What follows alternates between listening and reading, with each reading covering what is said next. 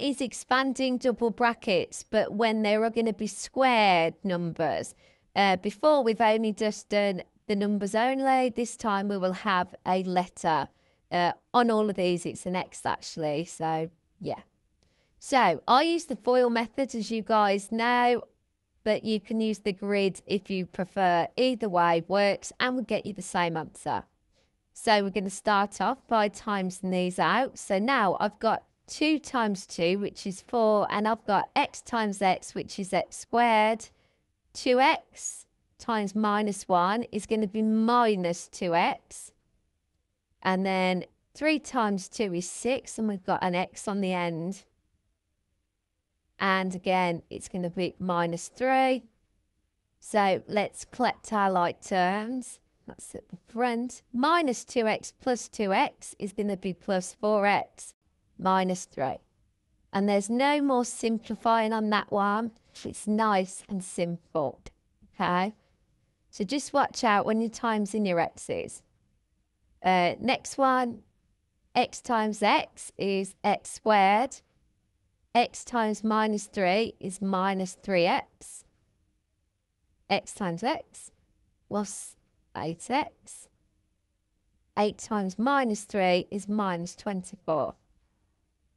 And then we put it all together, collect our like terms. Minus 3x plus 8x is going to be plus 5x minus 24. Next one, 4 times x is 4x squared. 4x times 2 is plus 8x. Minus 1 times x is minus x. And minus 1 times 2 is minus 2. Same again, biggest at the front. Plus 8x minus x is plus 7x minus 2. Same again. X times x is x squared. X times 9 is plus 9x. Minus 7 times x is minus 7x. And minus 7 times 9 equals 63. So that's a negative minus 63. Collect our like terms. Plus x minus 7 is going to be plus 2x minus 63. 5x times x is 5x squared. 5x times minus 2 is minus 10x. 4 times x is plus 4x. 4 times minus 2 is minus 8. Simplify it all down. Minus 10x plus 4x is minus 6x, negative 8. And then finally, 2x times 3x is going to be 6x squared. 2x times 5 is going to be plus 10x.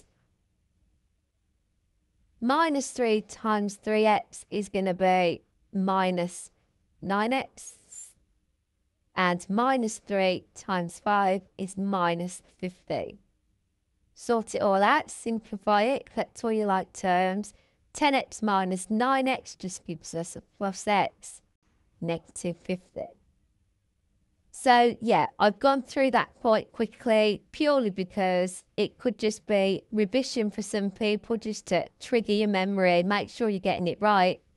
And for people that have got to do it, don't really like it, and don't want to be sitting there for 20 minutes trying to solve something, I've done it nice and quick. You can pause it, take it in, soak in information. You can do it however you want to do it. Remember, FOIL or grid. Bye-bye.